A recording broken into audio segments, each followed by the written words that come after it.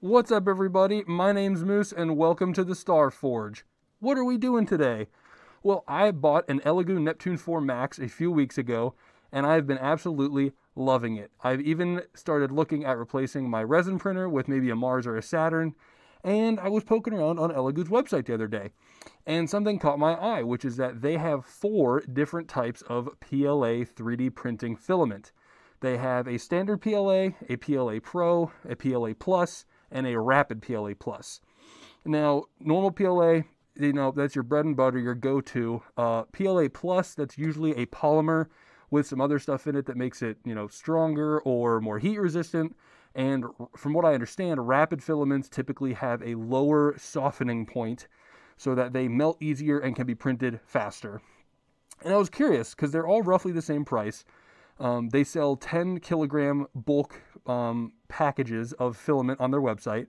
And if you go the bulk route, they're all between $13 and $14 per kilogram.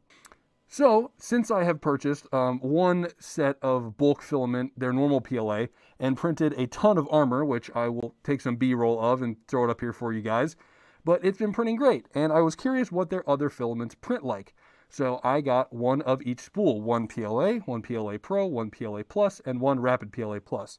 And the way we're going to test them, these guys. I will put the link for this file below, but this is one of my favorite calibration prints. It's not good for when you're first dialing your printer in, because this takes like 2-ish hours. But once you think you got it, this is a good, put it to the test, because it has overhangs, it has bridges, it has little details, it has gaps. It's great. I love this test print. So we are going to print one of these with each of the 4 filaments, all in the same color, this gray color, and all with the same settings. That way it's fair, and I'm not changing settings per filament. So we are printing, the hot end is 220C, the bed is 58C. We are printing at 225 millimeters a second. The first layer I have at 40 millimeters a second. Normal fan curve on the Neptune 4 Max, stock nozzle, stock bed sheet, all that good stuff. So nothing changed. This is as fair a test as an unscientific person like me can make it. And we will see which filament is most worth your money. So stay tuned to the end and let's get into the testing. So to start the test off, we're going to start with their PLA Pro. At first glance, this looks identical to the PLA, and I imagine all of them from the outside are going to look the exact same. Even with TPU and stuff, when you're just looking at it, it's a spool of filament. I mean, there's really not much to it. The only thing I noticed different is the printing temperature, at least listed here, is slightly lower than the PLA. This is 180 to 210C. I believe their regular PLA, I'll have to double check, but I think it's a little bit higher than that. So I'm curious to see what this looks like out of the printer, and we will follow up with the print test. So next on the list is going to be their normal PLA. I was correct. This prints from 205 to 230, so a little bit higher than the PLA Pro. Otherwise, again, spool of filament. This one, obviously, I've already used some of it, but it's a spool of filament. When you open them up, the only thing different is this is all brown. The PLA Pro has some black on the cardboard, but that's it. They come in the same boxes. They just have different stickers on them right here. They're all labeled which ones they are. The tolerances are actually the same on the PLA and PLA Pro, and I'm imagining they're going to be the same on all of them. It's 1.75 plus or minus 0.02, which is pretty standard, but sometimes they'll go to plus or minus 0.01. Not that I've ever noticed it make a difference, but I'm also not usually printing super accurate or technical parts. I'm printing helmets and armor pieces, so if it's 0.02 off, I think I'll be okay. But this one, I have bought a 10 kilogram pack and printed all of it. I'll probably put some B-roll of my Helldiver armor, and it's been great. So I'm curious what the print test will look like for this, but yeah, PLA, ELEGOO standard PLA.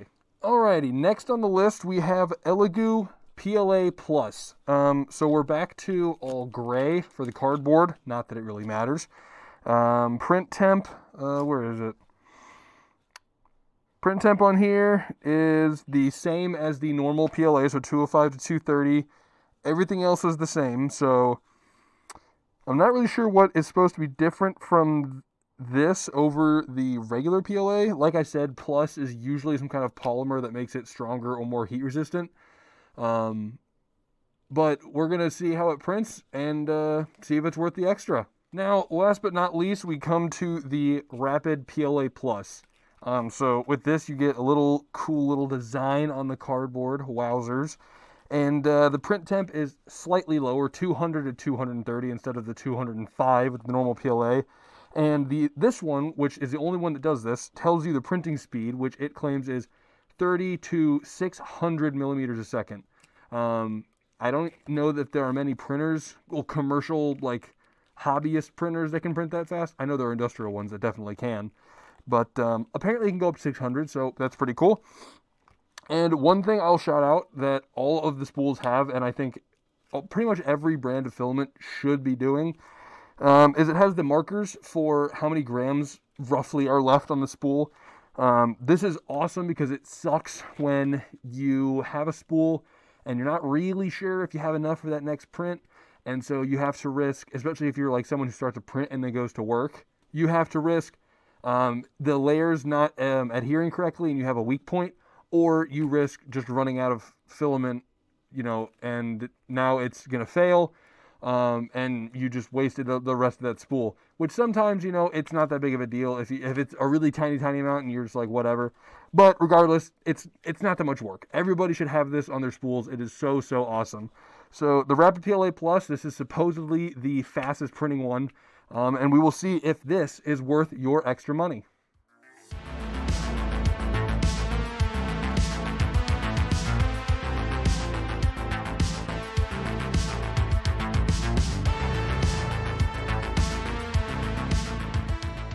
So, with everything printed, what have we learned?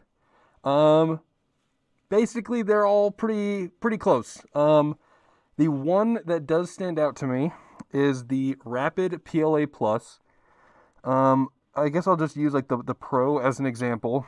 And the big thing I was using to compare them was the small lettering.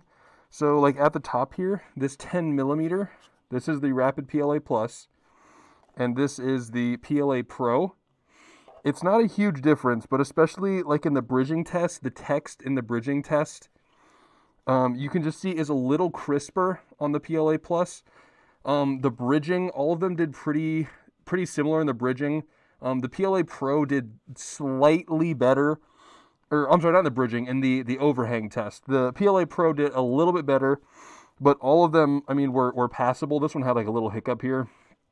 But like the bridging was the same on all of them. It did great. The little vertical towers it did great on. The accuracy over here it did great on. They all look really good. And honestly, like none of these I think are bad prints. I'd be happy with all of these. But the Rapid PLA Plus just had that little bit of accuracy on the small text that was near the bridging test and near the overhang test.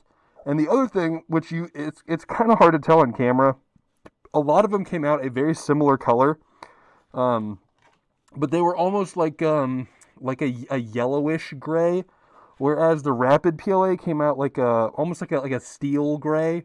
I don't know how well that shows up on camera, but the standard Pro and Plus were all, I'm trying to figure out how to describe it.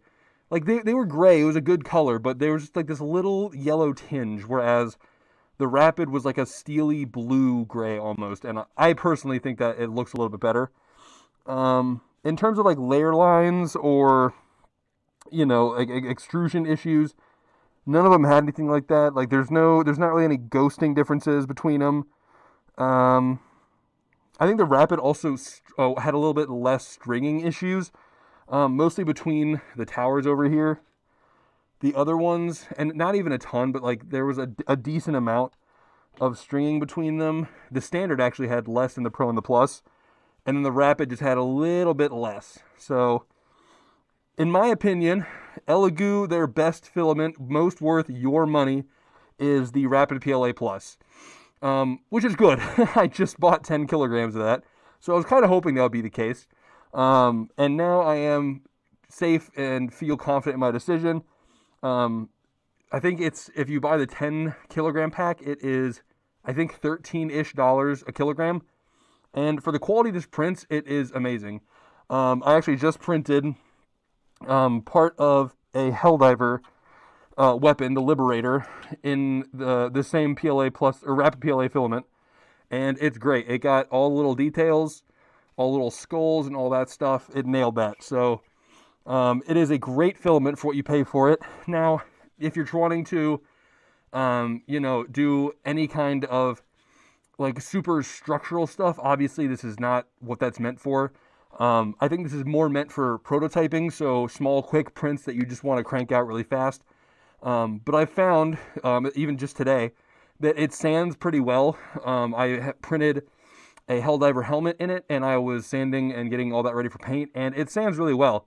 I don't know how it would sand compared to, who is it? I think Polymaker has their Cause PLA, which is like meant for sanding.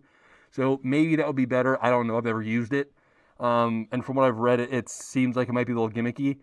But I do know that their standard, ELEGOO's standard and Rapid PLA Plus, both sand very, very well. This helmet is printed out of their standard PLA, and it sanded perfectly fine when I was getting it ready. So I'm curious, what filaments do you guys use? What have you found is the best for your day-to-day use? What's the most fun one you've printed? I'm always curious because I want to try and print, new filaments or just like prettier filaments, whatever it may be. So go ahead and leave a comment on what your favorite filament is.